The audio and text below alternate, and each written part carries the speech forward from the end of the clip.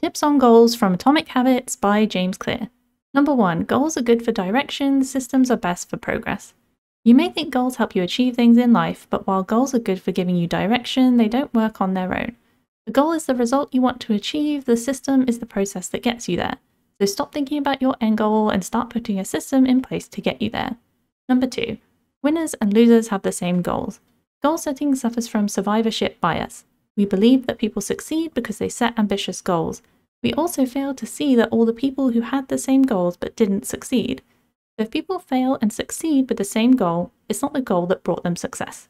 So why did they succeed? You tell me in the comments and subscribe for more.